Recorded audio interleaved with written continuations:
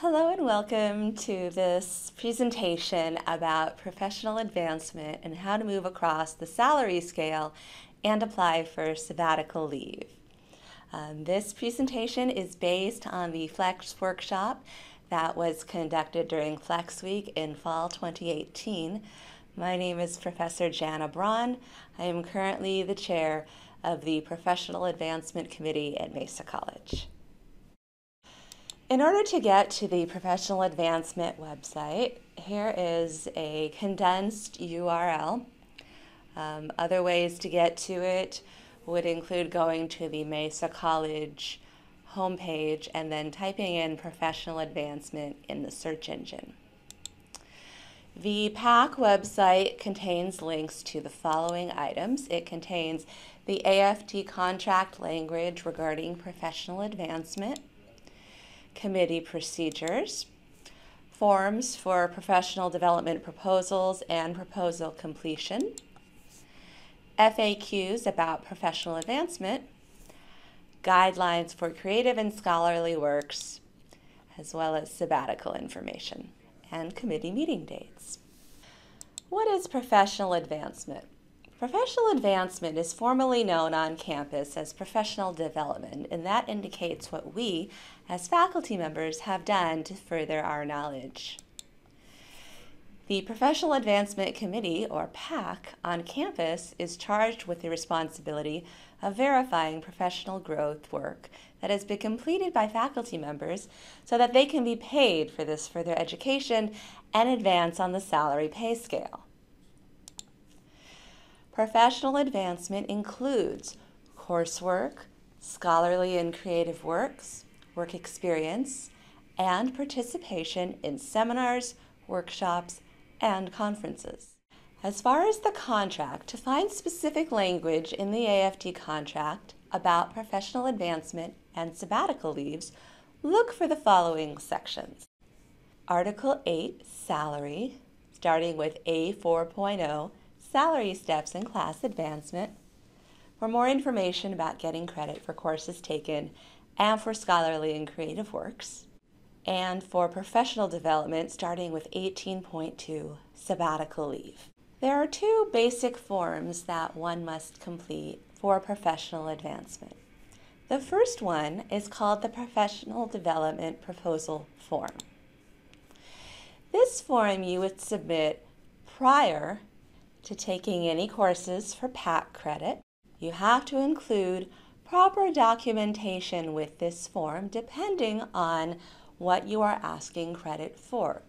For example, if you are taking a course at a college, you must include the official course description from the college catalog, either online or print. If you are asking credit for attending a conference or seminar, you must include some kind of conference flyer. The flyer can be an email, a printout from a website, or a social media announcement. On the form, be sure to obtain the signatures of both your department chair and your dean. After you've done all this and successfully completed the form, submit the form to the Academic Senate office, either via inter-office mail or through the mail slot in A117. Be sure to properly label in your envelope that what you are submitting is for professional advancement. After you've completed the professional development form, in order to ensure that you get credit for your work, you must also complete and submit the report of completion of professional development proposal. This is traditionally submitted after you have completed what was in your proposal form. So after you complete your course or attend your conference, this is the form that you will complete. Again, you must include proper documentation. For example, if you've completed a course, you must submit sealed official transcripts. If you've attended a conference, you must include the official conference program, as well as a log of hours indicating how many hours you attended the conference. Once again, you'll want to obtain the signatures of your chair and your dean and submit the form to the Academic Senate office via interoffice mail or through the mail slot in A117. Again, both of these forms can be found on the Professional Advancement website. They are downloadable PDFs and can be filled out online. What are some examples of professional advancement? Well, one thing is a conference, seminar, or workshop that pertains to your faculty service area. In other words, the subject that you teach. An upper division, graduate level, or extension course that directly relates to your teaching assignment from an accredited college or university. A lower division course in either computer technology or a foreign language. You can complete a maximum of 12 units combined in this area for professional advancement credit. Completion of a scholarly or a creative work. This could be an article published in a scholarly journal or a piece of artwork that you created or were commissioned to create. Be sure to read the guidelines for these. Also, professional work experience or internships. There are certain things, however, that do not qualify as professional advancement. For example, a college course that is not related to your faculty service area. In other words, you teach English, but the course is an exercise science. A course from a non-accredited institution. An activity that takes place during your regularly scheduled on-campus hours. A self-published blog. Salary advancement. There are 6 columns or classes on the salary scale. When you were hired at Mesa College, Human Resources and Payroll determined which column you fell in. You can move to a different salary class for every 15 semester units that you complete after your date of hire. To qualify for salary advancement, PAC paperwork must be submitted by the deadlines stated by the district. The salary advancement deadlines for fall 2018 are as follows. For all other semesters, the salary advancement deadlines are typically within the first 2 months of the semester. Contract faculty are also eligible to apply for a sabbatical leave after 6 consecutive years of full-time employment and every 7th year thereafter.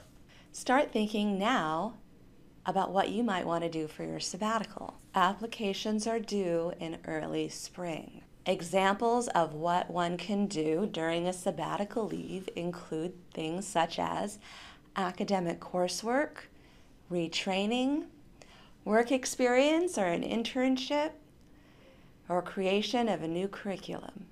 If you take academic coursework or attend any conferences or seminars during your sabbatical, you can request that those units count toward professional advancement. You still would need to complete the forms, of course. The application for sabbatical leave can be found on the PAC website. Applications must include the following: an abstract of no more than 100 words describing your sabbatical for board docket approval, a full sabbatical plan description, including your need for the sabbatical, a description of exactly what you plan to do during your sabbatical, objectives of what you hope to achieve during the sabbatical, the evidence of completion that you will show that you completed all of the above items during your sabbatical. Evidence of completion can compose many different things. For example, if your sabbatical is comprised of taking college courses, your evidence of completion would be official course transcripts.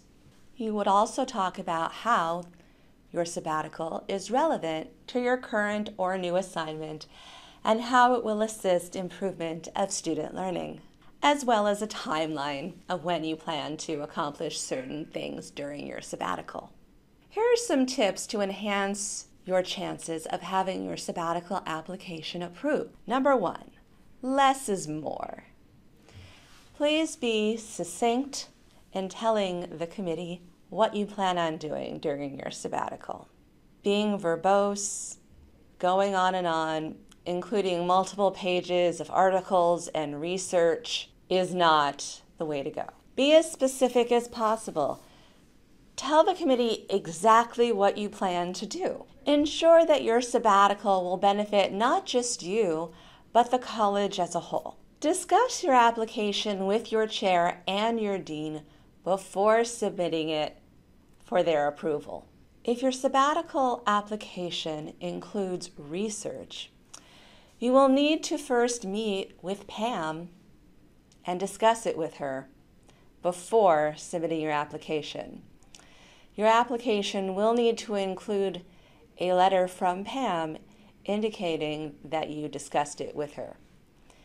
Any research-based sabbatical applications that do not include a letter from the president will not be considered. Also, make sure that you are eligible for a sabbatical before submitting your application.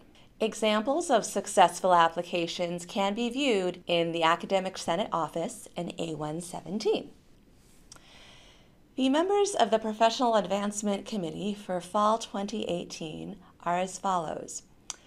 Every school has at least one representative, so find out who yours is.